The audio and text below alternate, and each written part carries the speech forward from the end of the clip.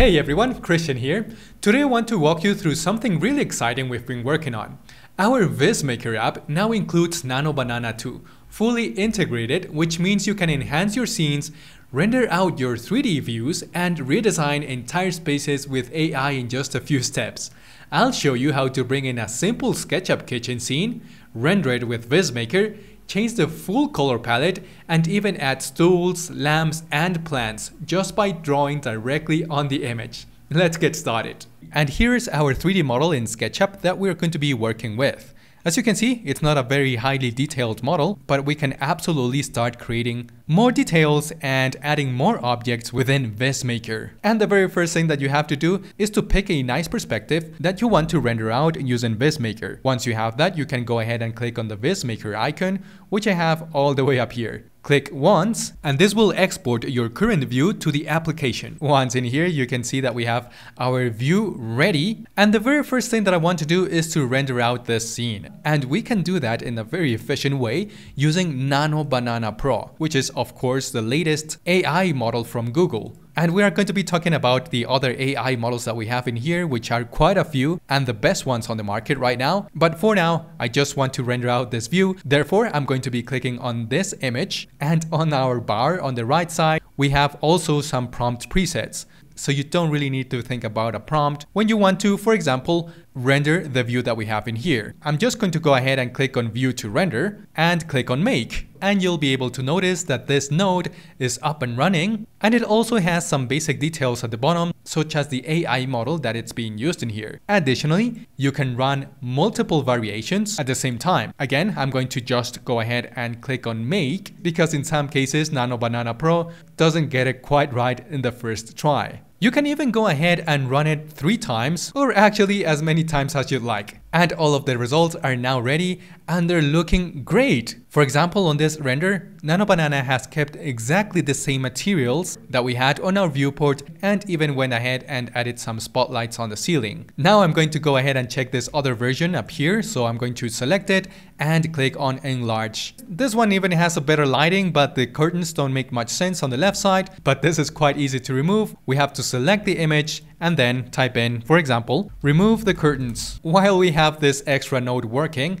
we can now go ahead into this one and start changing some materials or even the overall color palette. For example, I was looking for an extra color palette that I can use for this design, and I found this one that seems really interesting. The only thing that we have to do is to right click, copy image, head over to VizMaker, then jump into the Draw tab and paste it with Ctrl+V. Now on the prompt, I can use something like change the materials based on the color palette and click on Make. While we wait for this new result, I'm going to click on Enlarge to see if NanoBanana actually removed the curtains here. And it did. This looks amazing. And while we wait for that color palette, I could actually go ahead and explore another version that my client might want. Like this one, for instance. Pick it with my snipping tool, go back to VizMaker, head over to Draw, and I'll get rid of this one by clicking on the bin icon, use Ctrl+V, change materials based on the color palette. And I'm ready to go ahead and check out our new kitchen, which is this one right here. And it's looking great.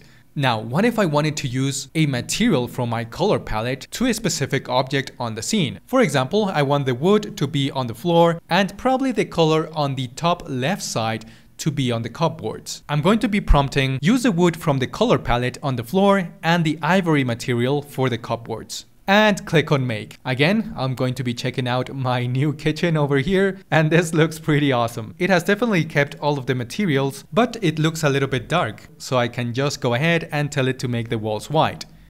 Make the walls white plaster. And now I'm going to check out the new materials for this other version right here, and it did exactly what I wanted. This looks great. Now it's time to add some more details to this scene, such as bringing in a plant, some stools, and maybe get rid of the spotlights and bring in another lamp. So let's go ahead and do all of that. I'm going to be deleting this prompt, and I'm also going to tell it to remove this color palette for now. And while I'm waiting for that, I'm going to be finding some stools online. And I found these. I think they look pretty good. So again, I'm going to right click, copy image. I'll go ahead into the latest version, which is this one. I'm going to head over to Draw, enlarge this, Ctrl+V. Now I'm going to be using this marker, select these stools and tell it where I want them.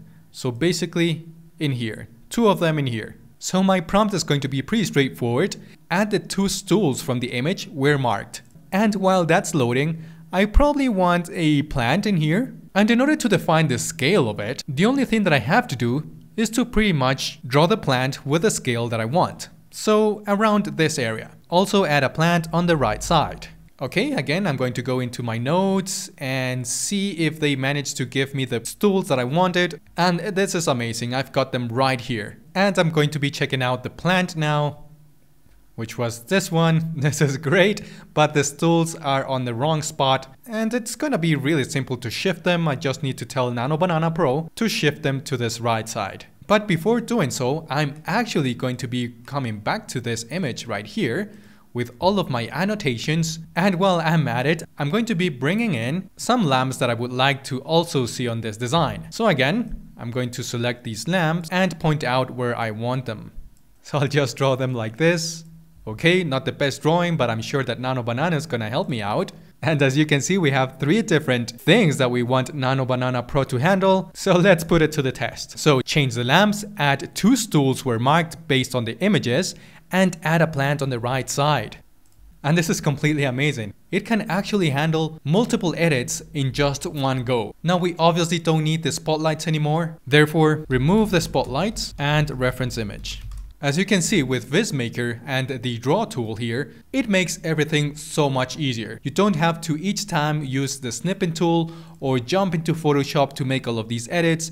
You can use VizMaker to make your life a lot easier.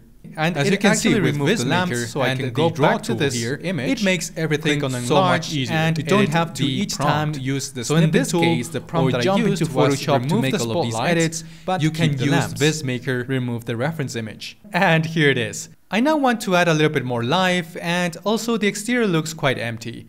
So what I'm going to do is again use NanoBanana Pro, use some of the prompt presets down here, which is add people to the image. And while I'm at it, I'm also going to add a garden outside. Alright, and here is our image. We've got a family and a nice garden outside. Now, after so many iterations, the image tends to lower on quality. So at this point, once we have our final result, it will be a good idea and tell NanoBanana again to create a photorealistic image.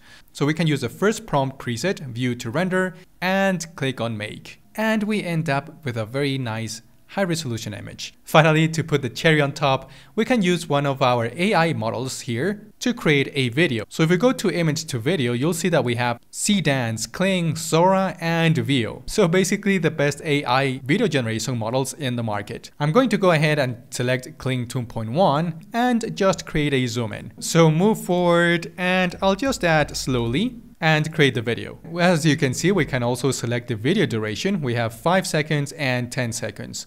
And that's a quick look at how you can use VizMaker with NanoBanana 2 to render your SketchUp scenes and completely redesign them with AI.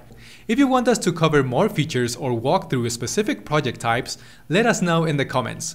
We've got plenty more VizMaker content coming. Thanks for watching, and I'll see you in the next video.